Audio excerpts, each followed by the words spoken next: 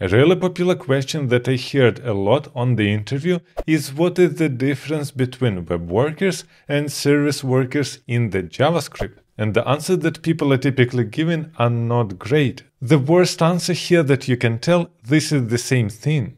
This is why by the end of this video you will understand the differences between these two technologies and why do you need to use them at all. And just from the beginning, I want to mention that if you don't know an answer to the question, it is better to say no. Trying to guess the answer and telling the interviewer that service workers and web workers is the same thing is not a great idea. Your answer is wrong anyway, but you just tried to guess. So what are web workers and service workers? These are two JavaScript technologies which are really popular, completely stable, and you can use them in all browsers.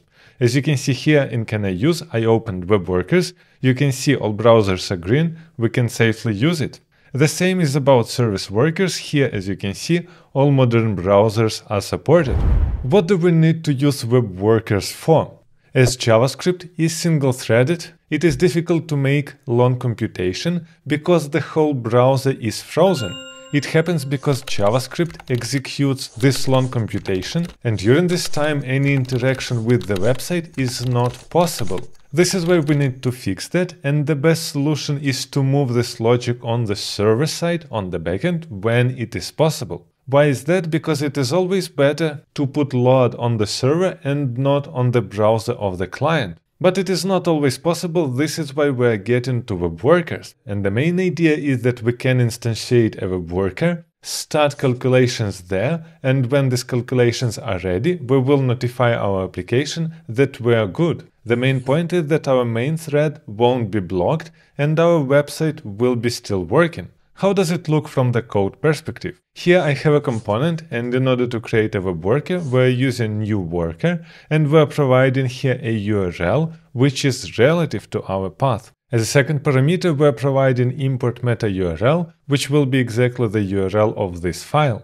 Now let's have a look on our app worker. In our app worker, the main thing that we have is add event listener message. So when we instantiate our worker, it is listening to the messages from the outside, which means in our app worker, we can trigger this worker post message in order to emit some message to our worker.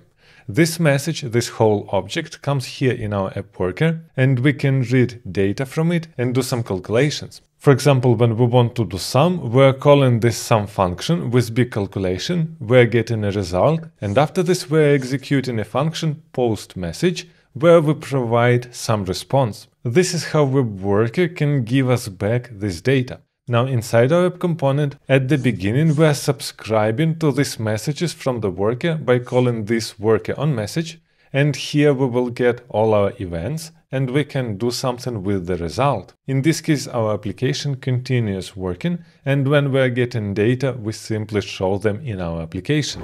But why do we need service workers and what is this? This is something completely different. It doesn't have anything to do with web workers or long calculations that we want to do. Service workers is a technology that allows us to first of all cache some resources in our application inside service workers, and secondly our website can be available offline because we cached these resources, which actually means we already have in the browsers all resources like JavaScript, HTML, CSS, and we can show our website even when we are offline. And we can do it even better. When user interacts with the offline website, we can save this data, and when we are coming back online, we can send this data to the backend. This makes the user experience seamless even when he loses internet connection. How can we implement service workers in the application? In order to do that, after page load, we are calling navigator.serviceworker.register, and inside we are passing a path to our file,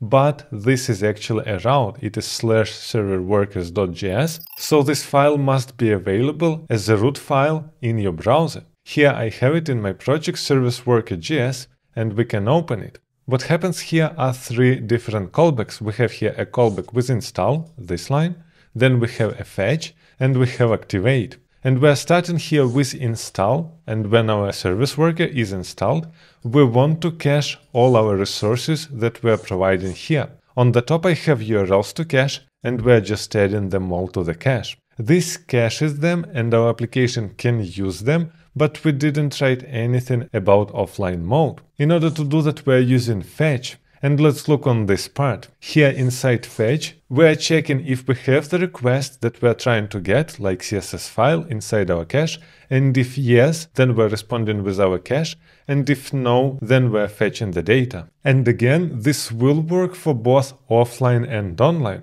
which means we won't request the resources from the server if they are already cached in the service worker. Additionally to that, we can write manual logic, like for example, if we found a request URL with /todos, we can try to make a request, and after we did it successfully, by using put, we save the response inside service worker. If we're doing this request and we already cached this data, we're coming to catch because our fetch failed, then we can use the response from our service worker here, which actually means we're bringing data even when we're offline. For example, now I am offline, but this to-do 1 and to-do 2 are coming from service worker, and our application continues to work.